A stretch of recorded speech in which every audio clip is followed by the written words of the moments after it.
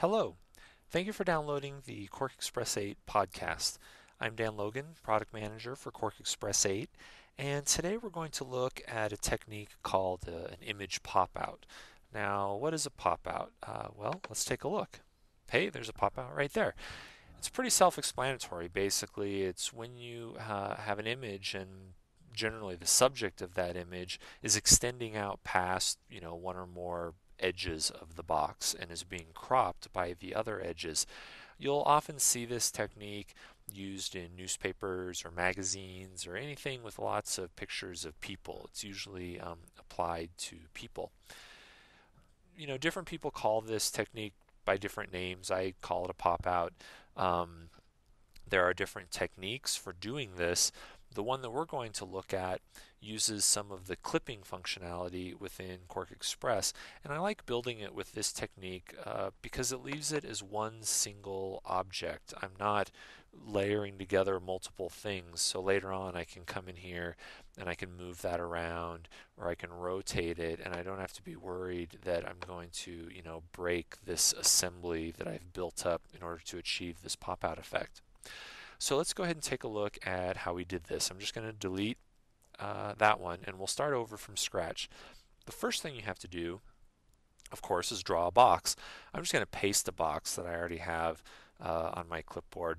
I have a frame and a blend in there and some other stuff that I don't want to recreate here.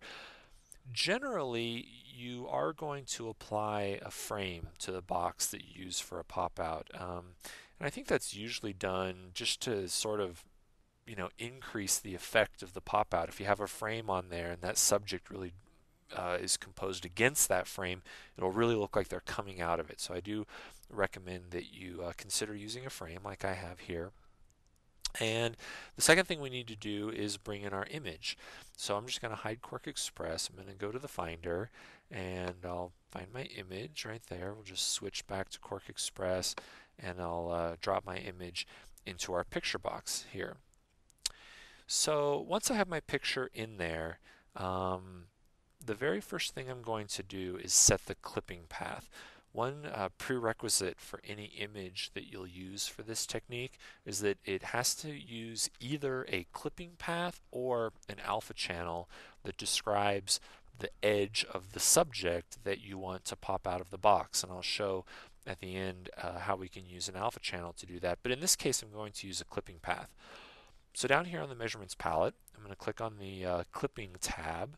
I'm going to set the clipping type. I'm going to change it from item to embedded path, and it automatically picks the path I have in there that I want to use. It's called clip. And I will go ahead and set my crop a little bit. So the first thing that I want to do is make this image a little bit bigger. I'll get it positioned exactly the way I want it. Let's say that's what I want right there.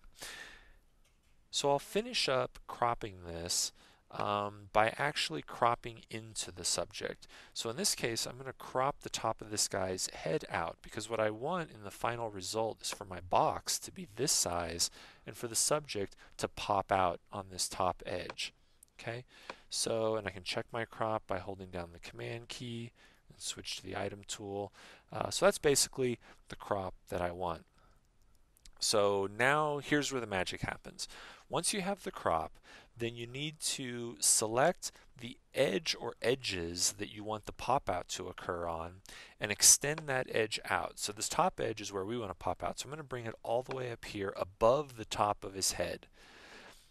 Once you've extended that edge, then you're going to go into the modify dialog. So of course you can press Command M, you can right click and go to modify like I'm going to do. You can Command double click the box. There are many different ways to get into the modify dialog. In the modify dialog, we want to go to the clipping tab and we want to do a couple of things in here. The first thing that we're going to do is click crop to box right here. If we look in this preview area, it's showing us two things. It's showing us the edge of the box that the image is sitting in. So that's basically the clip of the box. And then it's showing us the clipping path that the image is actually using. That's this green line.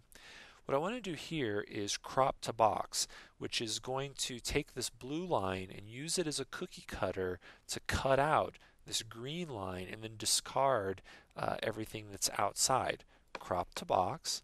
Now you can see it still shows our green clipping path, but now it's cut by the edge of the box. So crop to box. Then I'm going to turn off this feature called restrict to box. What restrict to box does is it tells QuarkXPress only draw this picture inside the boundaries of this box. But that's just an option. You can actually turn that off in QuarkXPress. So we're going to turn that off. Uncheck restrict to box. We click OK, and it doesn't really look like anything happened, right? And that's because we haven't changed anything fundamentally yet about how this image looks. We've just sort of changed some things about how QuarkXPress is going about clipping it. But now we can take that extended edge and bring it back down. Now you can see there's a big difference, which is that his head still exists outside the box, and that's because we turned that restrict to box checkbox off. And now we have a pop-out. So it's actually very easy to do. Now, one thing is you have to keep in mind this technique anytime you want to go back and refine the crop on this picture. Because let's say that I went in there right now with my picture tool and I started moving this guy around. You're going to see here that pretty quickly, it will break as I move it and change the relationship between this clipping path that I created and the edge of the box that it was in. So all you have to remember is before you make any changes to the crop on a pop-out is you have to do a few extra things. The first thing that you're going to want to do is go back to the measurements palette and change the clipping type back to item. So you're going to change it from embedded path back to item. That's going to bring all of that image background back. Then you refine your crop. So let's say in this case, I actually want to, give it some rotation. I want it to be angled a little bit. Maybe I'm going to make it even maybe a little bit smaller. So I'll bring it down, right? So this is my new crop. I even want to bring this edge in a little bit, right? Okay, so there's my new crop. So step 2 is refine the crop. Step 3 is then change back to embedded path clipping. So back on the measurements palette, I'll just go embedded path. Okay, it picks the clip. Then we do the modify dialog thing. Again, I'll just move this over. I'll command double click on it, bring up the modify dialog. In there, I'm going, I shouldn't have done this yet. Well, one thing I forgot. You have to actually re-extend the pop-out edge. This is an important step. So after you've set the crop, take that pop-out edge and bring it back up. Then go into modify and crop to box. Click OK. Then we can bring this edge back down. And now we have our pop-out with the new crop.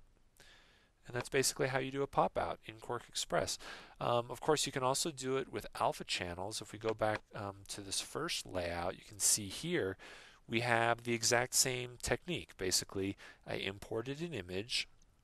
I applied an alpha mask to it. If we look down here on the measurements palette, it's not using an embedded clipping path. It's using an alpha mask that lets me get a soft edge here. I can actually take that portion that's popping out and I can compose it against its background and the box itself using a very soft edge right there. So basically I extended those sides out, did the same crop to box technique in the modify dialog.